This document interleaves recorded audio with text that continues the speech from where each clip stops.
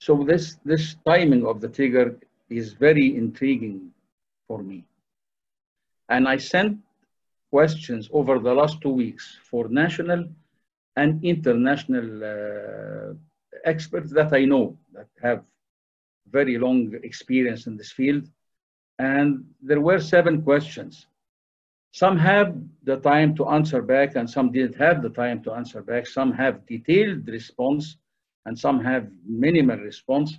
And the question were, how do you time the trigger in IVF? And I had a lot of responses, at least 10 responses from national and international experts, really international experts. Does it vary with the protocol?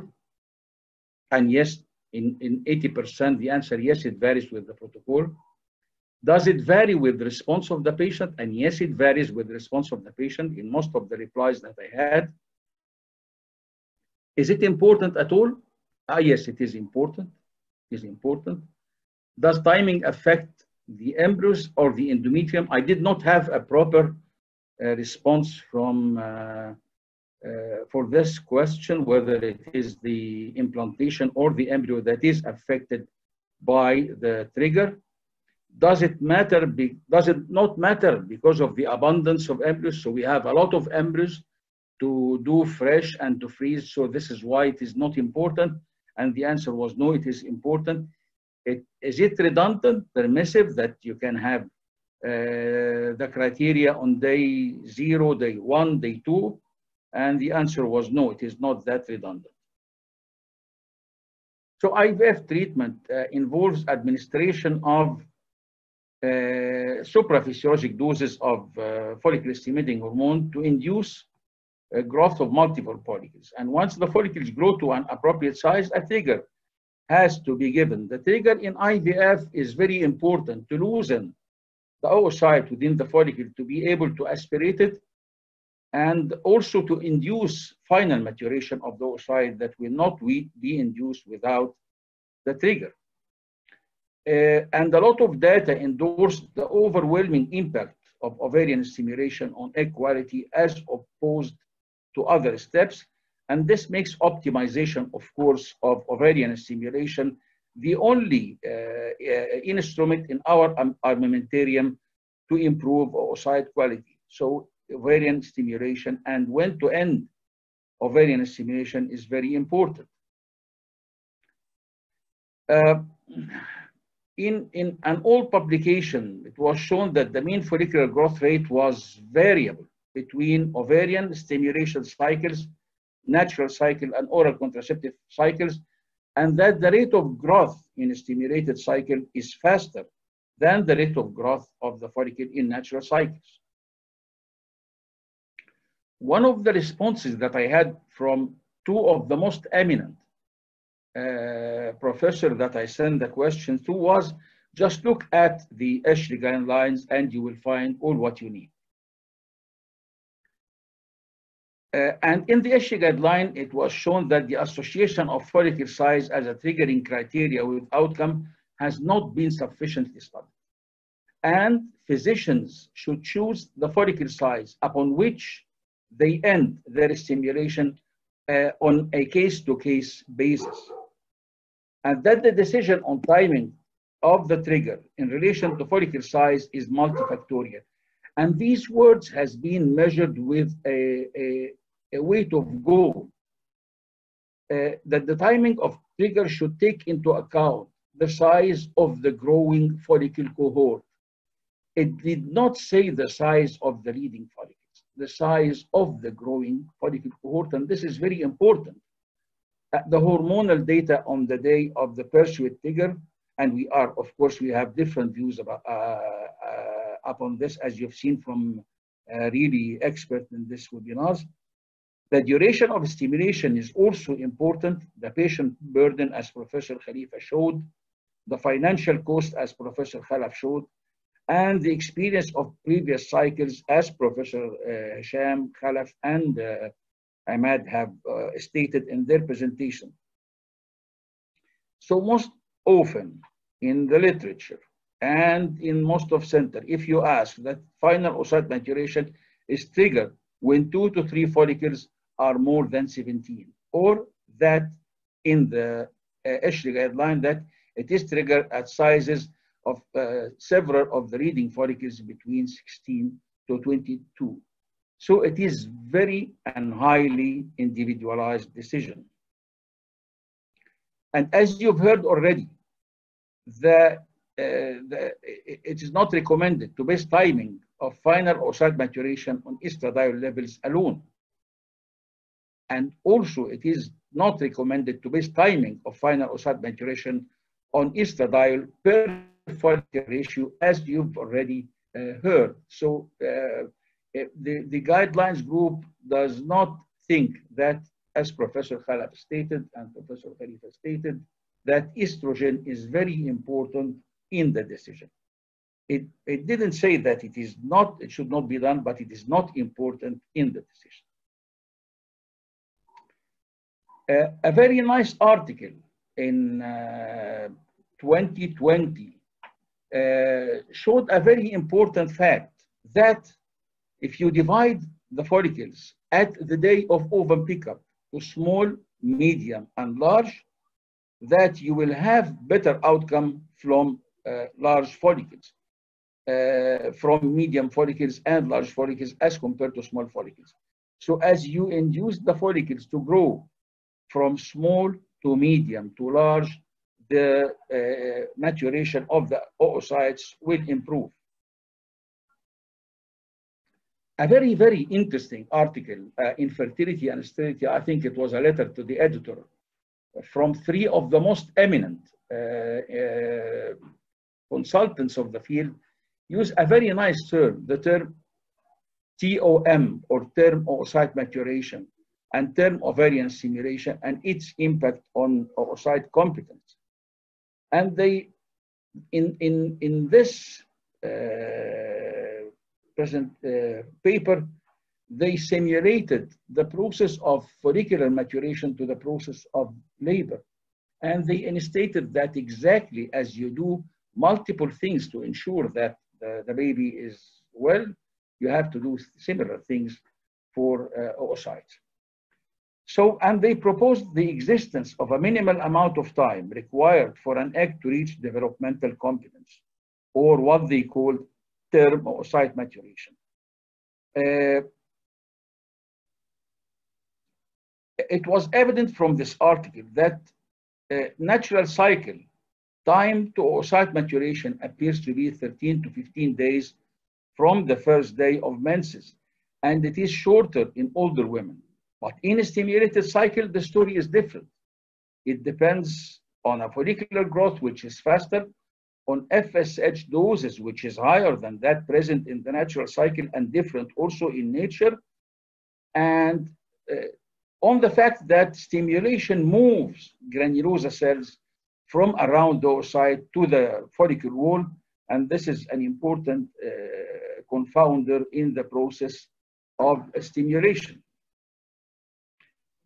In 2019, it was shown that the duration of stimulation that can affect poor responders is different from the duration of stimulation that can affect normal responders. And that in normal responders, 7 to 8 days of stimulation are associated with the highest implantation, highest pregnancy, and highest live birth rate. Whereas in poor responders, a duration that is shorter than this is associated with better outcome. And if you look at the figures from this presentation, like 6 to 7 days and 7 to 8 days, you will immediately realize that we all have different experiences and we have different patient profiles, because in this webinar, you've heard from experts that days of stimulation in their patients and in their hands are longer than these days that are presented actually in several papers. So we here speak about the duration of stimulation, and it's important as an aid to obtain oocyte competence, not only maturity.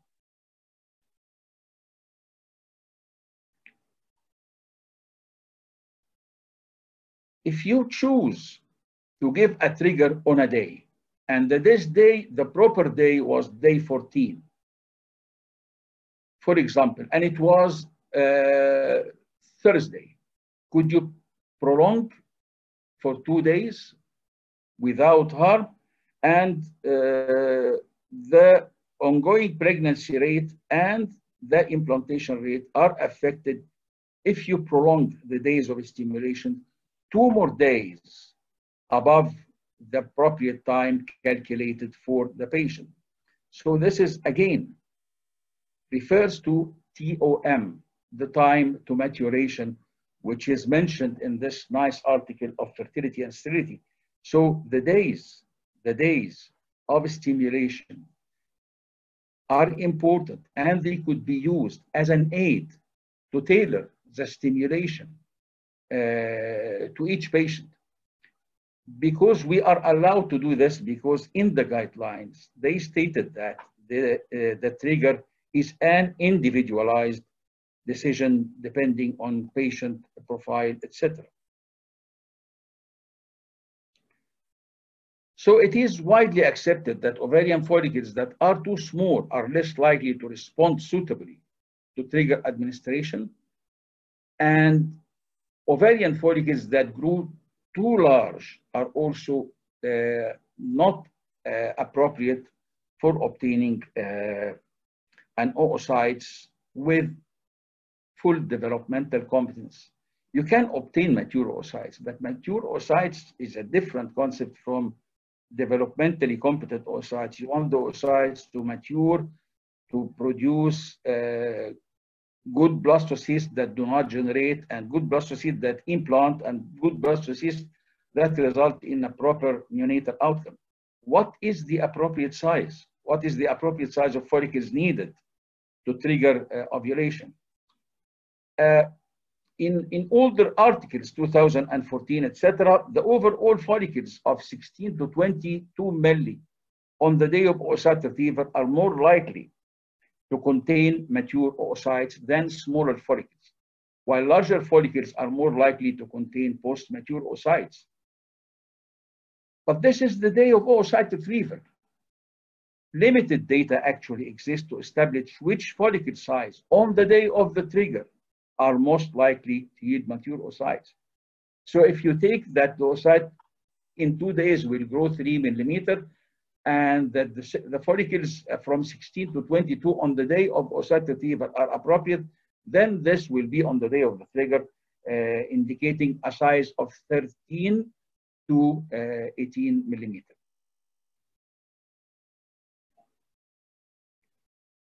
If you look carefully at the Ashley guidelines, you will find the word the profile or the cohort of follicles.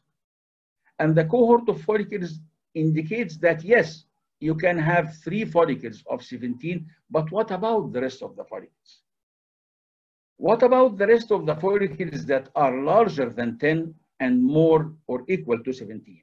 Are they less than 30% of the cohort? Are they 30 to 60% of the cohort? Are they more than 60% of the cohort? Actually, if you trigger final oocyte maturation, when you have a high proportion of follicles in the range of 11 to 17 millimeter, then you will have the best outcome in terms of pregnancy, implantation, and live birth rate, as compared if you have a lower proportion of follicles in the cohort in this range.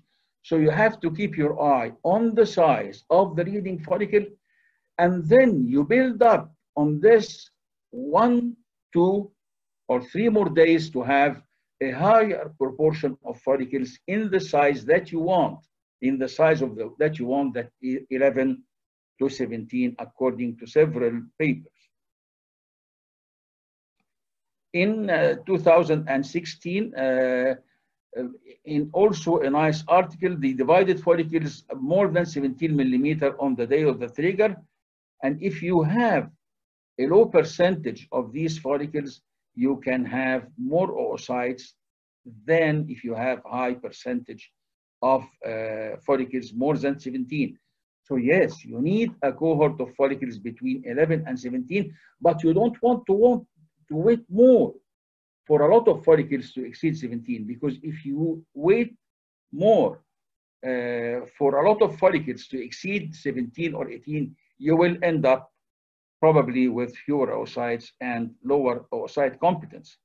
And as you can see from these figures, you have the same number of follicles in the two cases, but if you wait more for more follicles to exceed 17 millimeter, as you see here on this right case, you will have lower oocytes as compared if you trigger earlier.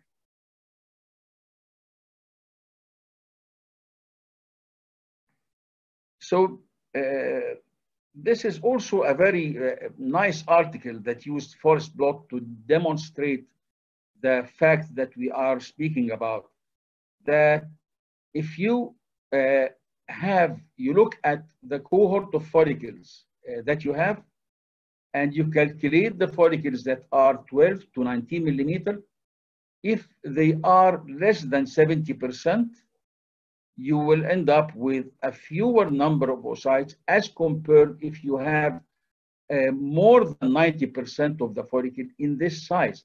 So yes, you have follicles that are more than 17 millimeter, but you have to wait to have most of your cohort that in the range of 12 to 19 millimeter, because this will result in more oocytes, will result in more mature oocytes, and also will result in higher number of good zygotes. So follicles of 12 to 19 millimeter on the day of the trigger administration have the greatest contribution to the number of oocytes retrieved. And this is consistent with the current literature, which suggests that follicles of sizes 16 to 22 on the day of oocyte retrieval, that is measured 2 days before that, contribute most to the number of oocytes retrieved, to the competent number of oocytes retrieved. So I want to stress this again, the tertile, or the percentage of patients with the highest proportion of follicles within the size range of 12 to 19 on the day of the trigger will retrieve more competent oocytes as compared to the patients who also reach the criteria. 2 or 3 follicles exceed 17, but still they have a lot of follicles less than, are not in this size range.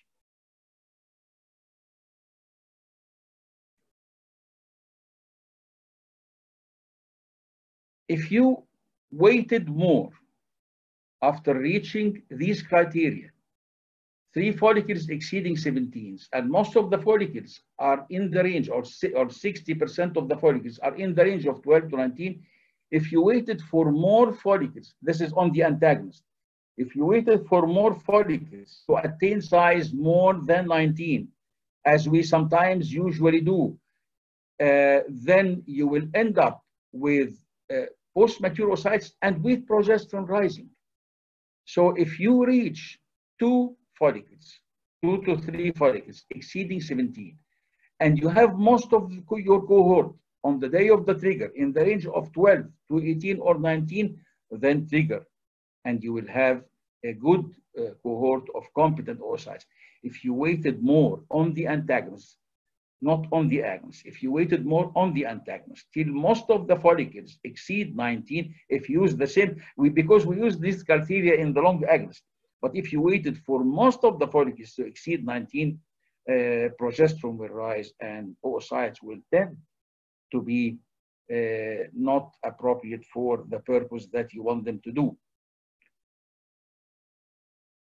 The duration of stimulation, the TOM, is also important. Again, we are stressing this again, but this is different in poor responders as compared to high responders. If you look to poor responders, a shorter duration of stimulation will get you the results that you want, will get you a good and decent pregnancy rate.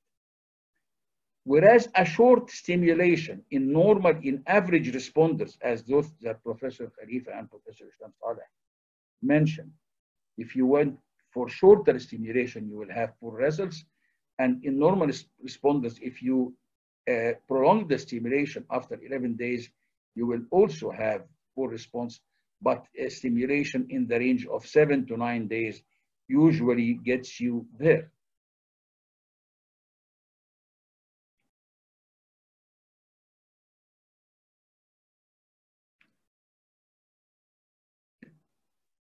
Does prolongation of stimulation affect the embryos or affect the endometrium?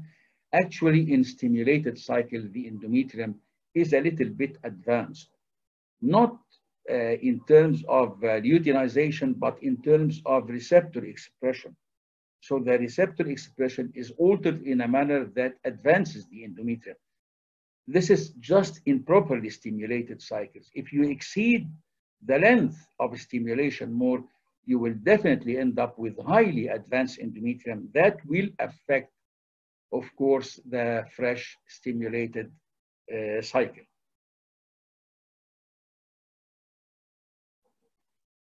So if you look for a stimulation cycle, you will find that the estrogen receptors on the glands and the progesterone receptors on the gland and stroma are having a different profile as compared to natural cycle, and this have been viewed repeatedly.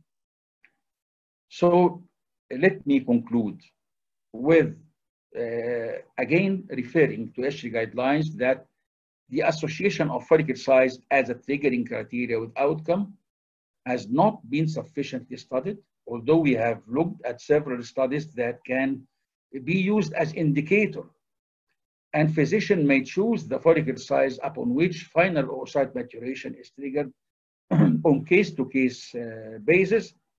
2 to 3 follicles exceeding 17, with most of the cohort in the range of 12 to 18 is an excellent criterion, provided that the days of stimulation are within 7 to 9 days. So if you use these 3 criteria, we can individualize the timing of trigger in patients to obtain an oocyte that is not only mature, but oocyte that is competent to do what we really wanted to do. Thank you very much.